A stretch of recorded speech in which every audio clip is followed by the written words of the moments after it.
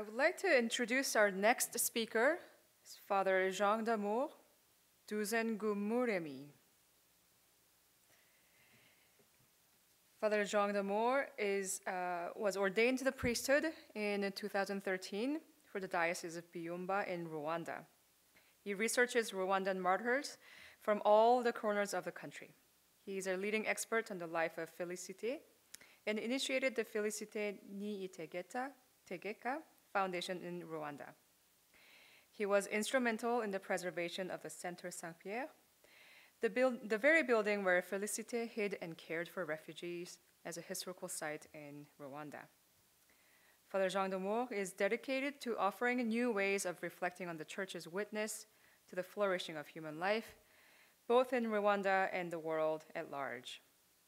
Father Jean d'Amour has a great interest in liturgical music with the aim to promote active participation of the assembly in liturgical celebrations and in other Christian gatherings.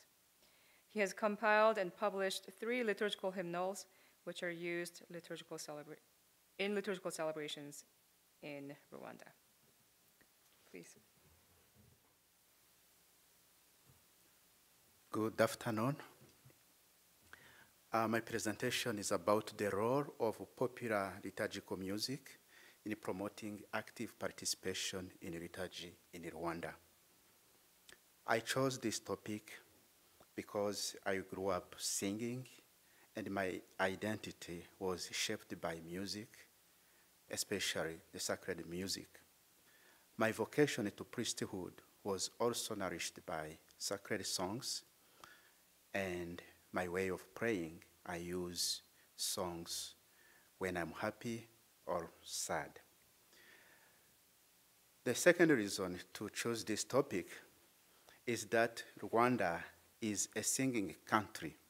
We sing our joys, our pains, our sorrows, our failures, our achievements. We sing our holiness and our sinfulness. We sing peace.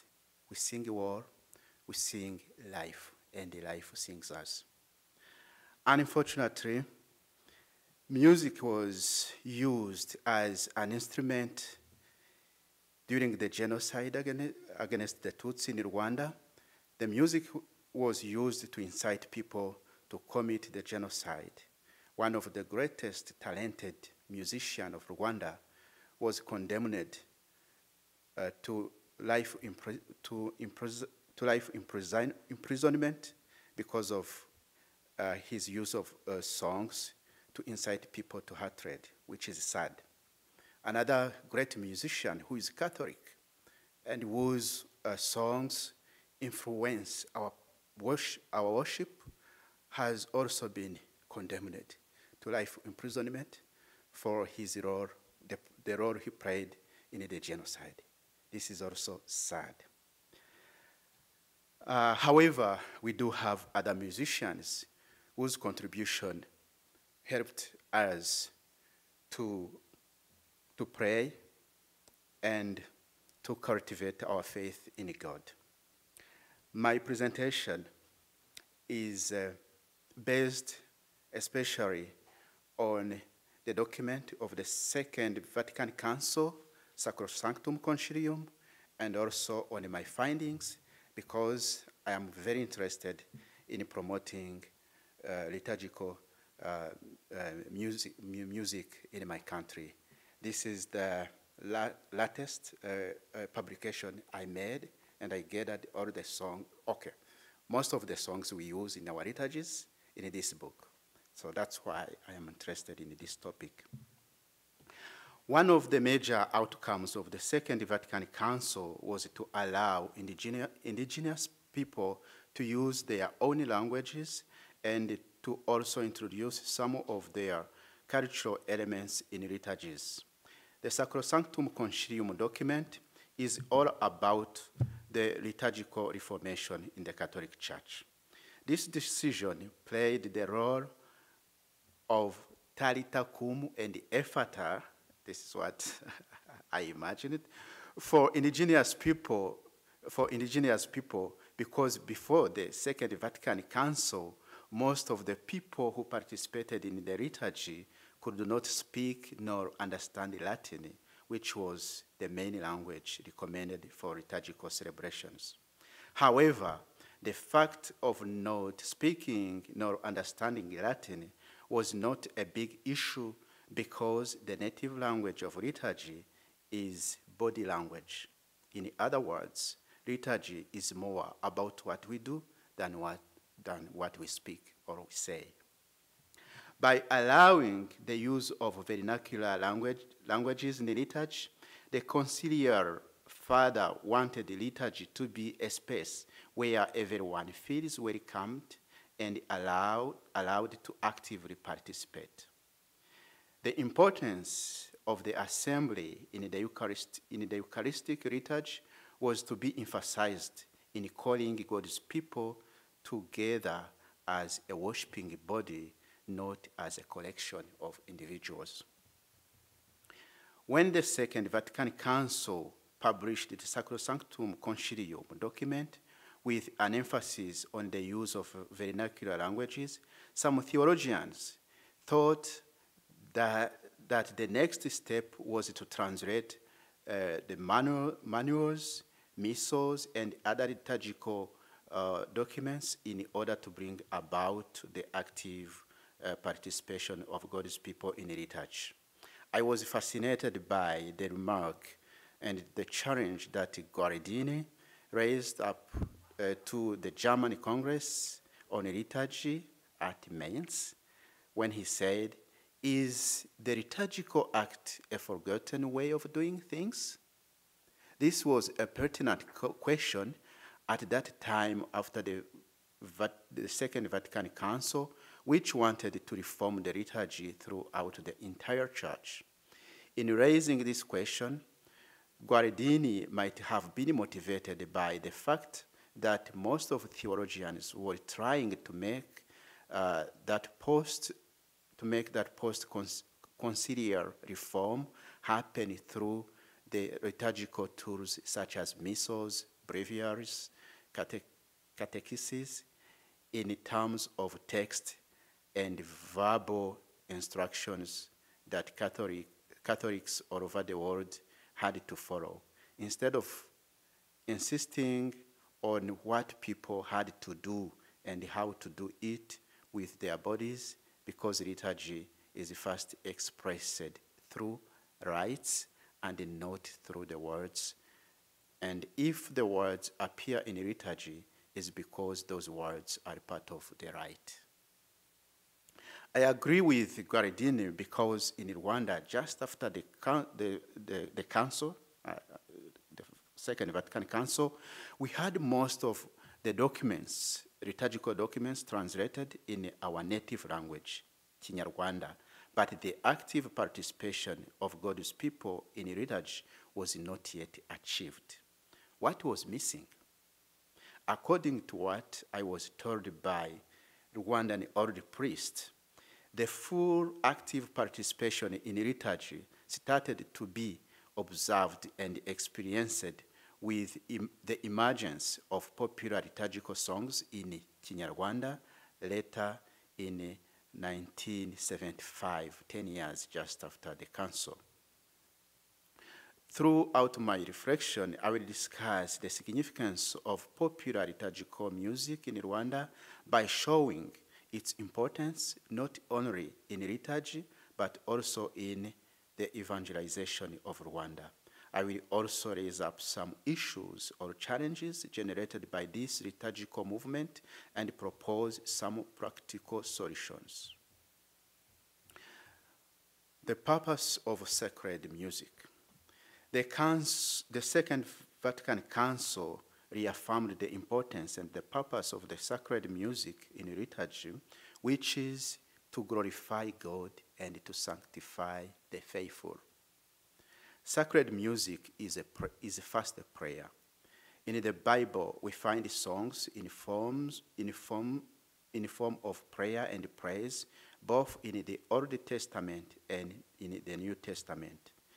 There are some biblical books which are entirely made by songs or canticles, like the book of Psalms. Psalms were always sung. We have also other parts of the Bible like Magnificat of the Virgin Mary, Nunc Domitus by Simeon, and others. In the early church, singing was appreciated as the most beautiful way of worshiping God. We know what St. Augustine said about the beauty and the riches of a prayer expressed through the song, Qui bene cantate bis orat. The Second Vatican Council reaffirmed the importance of songs in liturgy. Liturgical worship is given a more noble form when the divine offices are celebrated solemnly in songs, with the assistance of sacred ministers and the active participation of God's people. Sacrosanctum Concilium, number 113. There are other many resources which testify to the importance and the purpose of sacred music as a part of liturgy. This is the reason why the Second Vatican Council emphasized the significance of songs to encourage active participation of God's people in the Eucharist.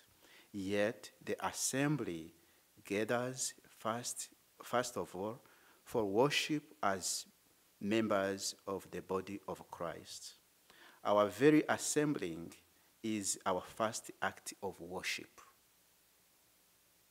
This means that once we assemble, everyone becomes a member of that community, and to be a real member of that community supposes participating in the very life of the community you belong to. When it comes to liturgy, every member of the assembly is supposed to partake in what is done. If there is one who doesn't participate, he or she becomes like a stranger to his or her own community. To address this challenge, then I move to the role of popular songs to address this challenge in promoting active participation in liturgy in Rwanda. As we have said above, the translation of liturgical materials could not provide a magical solution to the question of active participation in the liturgy, because liturgy is what we do and not what we say. In Rwanda, even after the translation of important liturgical documents, the problem of active participation was not solved.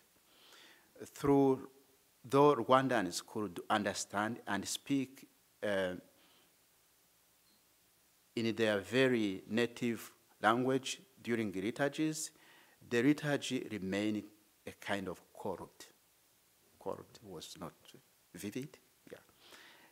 The first Rwandan priest who learned and knew music from missionaries had composed songs in Kinyarwanda, but they followed Western and Gregorian style, which are totally different from the Rwandan spirit. The nature of the Rwandan traditional music. There are variations in traditional Rwandan music, including instrumental, vocal instrumental, and vocal instrumental with dancing. Vocal music is associated with songs that relate to historical events, royalty, heroes, and love. Pastoral songs, hunting songs, popular music, songs or stories that teach moral lessons also belong to this vocal category. The combination of drums and various instruments without song is classified as instrumental music. Rwandan music also can be classified in 3 main categories. First, indirimbo. Indirimbo, when we say indirimbo, is a song in general. It's a song. Every song is indirimbo. First, indirimbo are songs which are meant only for listening and enjoyment. They are vocal and produced mainly in the Kinyarwanda language, in our mother tongue. Second is imbyino, are songs for dancing. When we have a song and we dance, we call them imbyino. The songs are rendered to allow a slow dancing pattern in which the dancer strikes the ground with his or her feet in accordance to the rhythm of the song. One form of imbyino attempts to educate about marriage, in that it revolves around the life of a woman as a wife and her role in the family. Other forms of imbyino include the intore, ikinimba dances. The third are ibitekerezo, which are sung poetry or stories that are accompanied by an instrument. Written in verses, the songs were learned by heart and transmitted in the original form. Hence, they form part of the oral literature of Rwanda. These include praise songs, songs about cows, and dynastic poems. We sing for cows because a cow in my culture is sacred. So there is literature about cow. After studying the spirit of the traditional Rwandan music, missionaries concluded that in order to encourage the active participation in liturgy, there might be an initiative to compose popular liturgical songs following the traditional Rwandan music. What I call popular liturgical song is a very song which is simple and easy to learn by God's people without necessarily being a member of the choir, because the way it is composed touches the soul of the people who sing it. This meets also the spirit of the Second Vatican Council in Sacrosanctum Concilium number 118, when the fathers said, religious singing by the people is to be intelligently fostered, so that in devotions and sacred exercises, and also during liturgical services, the voices of the faithful may ring out according to the norms and requirements of the rubrics. Popular songs are made with refrain and stanzas with simple music, which allow people to learn them spontaneously. The Second Vatican Council asked religious musicians to focus on simplicity while they compose sacred songs to be in liturgy. Composers filled with the Christian spirit should feel that their vocation is to cultivate sacred music and increase its store of treasure. My time is going. So maybe I will summarize the rest of my presentation. When missionaries studied the style of our traditional music, they called musicians,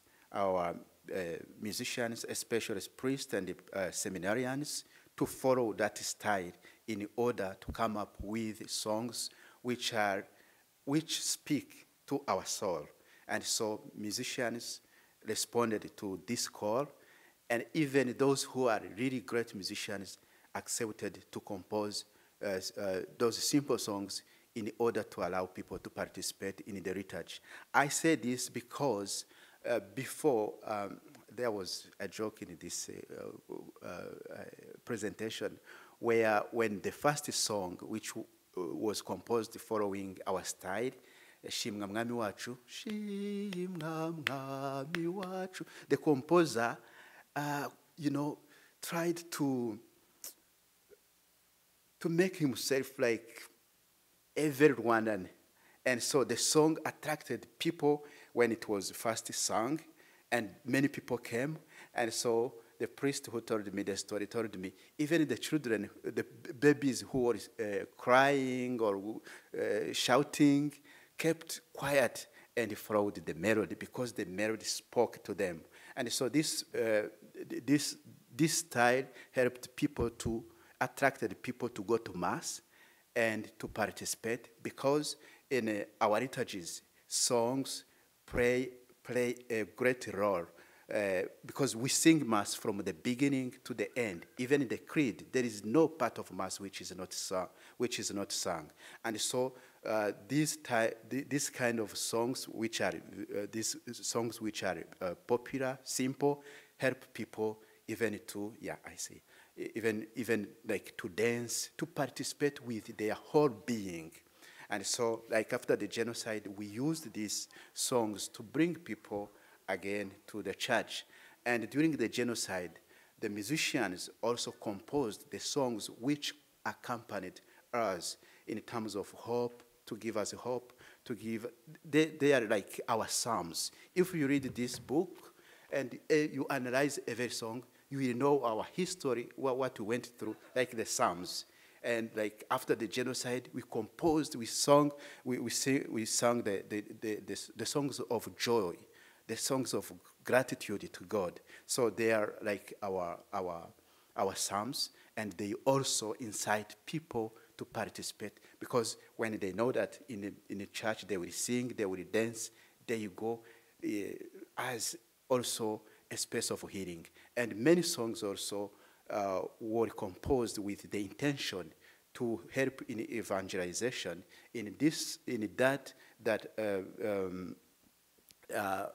The missionaries asked our musicians to compose songs which like speak or summarize the gospel, summarize what we do in liturgy, especially in baptism and other sacraments. I don't know, so there are many things about the role of liturgical songs in popular liturgical songs in Rwanda. But what I wanted to emphasize is that they help us to be attracted and to participate and to feel that we are part of what we are doing. Thank you.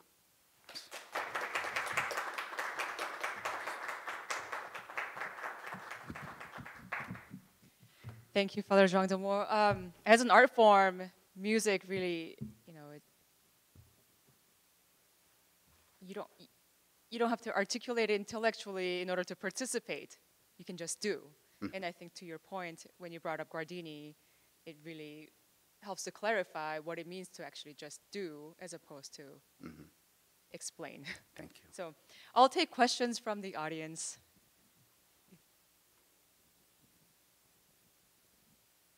No question. Was I clear? Oh, Colleen? So thank you for your presentation, Father. I'm curious about when the missionaries asked the Rwandan composers to write music and for the local context. Did the composers like reuse existing melodies and put new text to it that echoed the Christian tradition, or was it original works written in a popular style? They used original melodies, but following the style, trying to interpret the spirit of Rwanda, the soul of Rwanda, the song that speaks to my soul. Mm-hmm. Yeah. Cool. Thank you. As a Rwandan, yeah.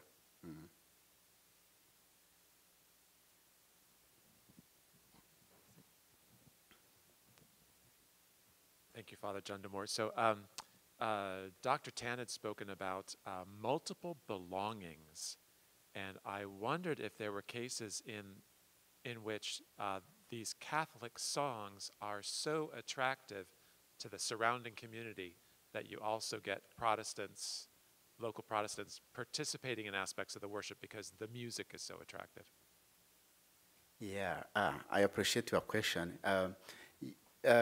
Yeah, some songs, Catholic songs, attract Protestant because of the first of the content and the style, especially after the genocide.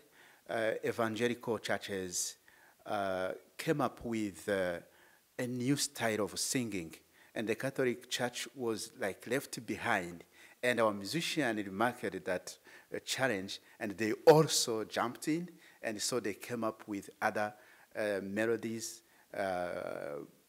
which matched with the context.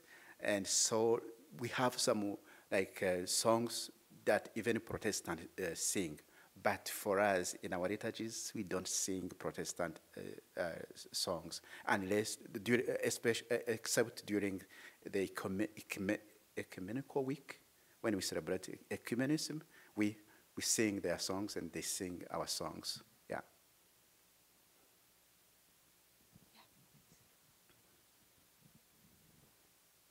Thank you, Father Jean.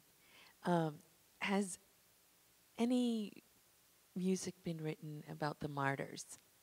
Has any music been written about the martyrs? Martyrs? The martyrs, Sister Felicite. Maybe not used in liturgy, but... Yeah, I don't know. Like 2 weeks ago, when I was reflecting on this topic, I composed a song in her memory, and it follows the same style.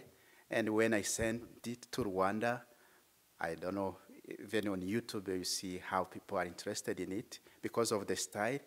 And the style I used is very, very traditional, and I borrowed, I was influenced by another martyr who died and who was a musician, Rugamba Spirian. He's in the process of beatification, and he influenced our liturgies, and he influenced also our culture because of his talent in music. And so I followed I followed his style, and so people were happy to enjoy. They thought, oh, maybe he's risen again.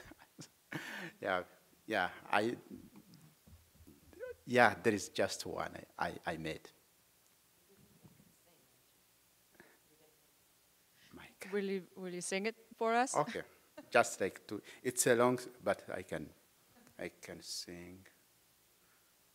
Or if you want, I have it on my computer, and I think it can just like 2 stanzas.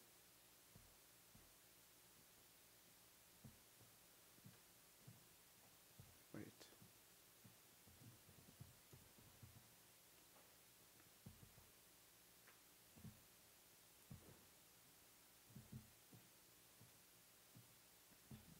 It's coming. Okay.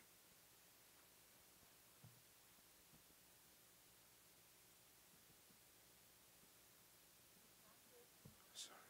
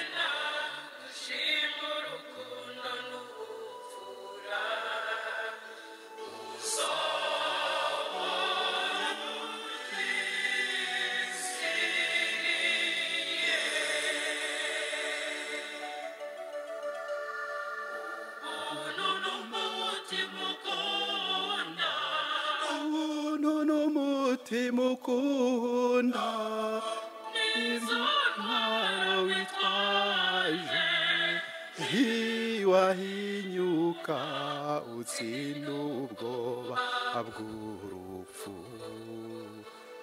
utanga ubuzima bwawe.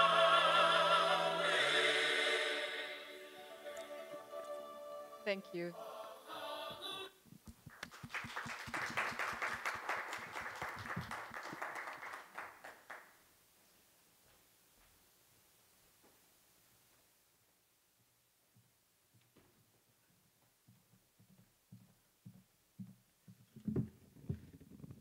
Thank you very much, Father Jean, for an excellent presentation. And I think it's an important presentation. As a musician, I love it when students speak about music, because music is theologia prima, the primary theology, and music has been how the sensus fidelium is expressed, the people. And even when there was plenty of Latin, plain chant, whatever, you know, throughout the Middle Ages, all throughout, everyone sang in the vernacular. We have our medieval European carols, the villancicos, the corridos, you know, and all that music that expresses what the people actually felt, even when the liturgy was in Latin. So, and the one thing I think to stress that you may, because when we think of music in a Western context, it's always text and melodies. But I think when I went to Kenya on a mission conference and study trip, going to a SVD mission in Kayole, you know, and experiencing the African Mass, to see that music is embodied, is singing, the assembly was dancing and moving and everything. The things that we don't get, because for us, when we think of music, it's always text and melody. And whereas in other cultures, in Asia, in Latin America, in Africa, music is embodied. Music is who we are. Music is incarnational. Music flows. And I'm glad we are working on that.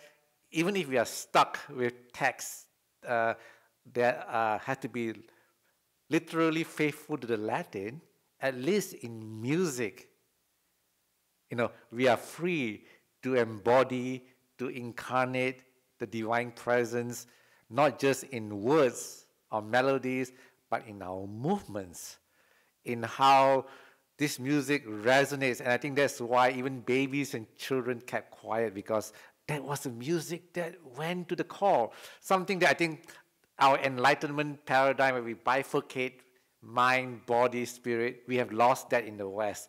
And I think I will end by saying that that is a lesson that we in the West, in Europe, in North America, can learn from Africans and Asians. Thank you. All right, let's take a short break. We'll meet back here at 2:15. There's plenty of coffee, treats on the table. Thank you.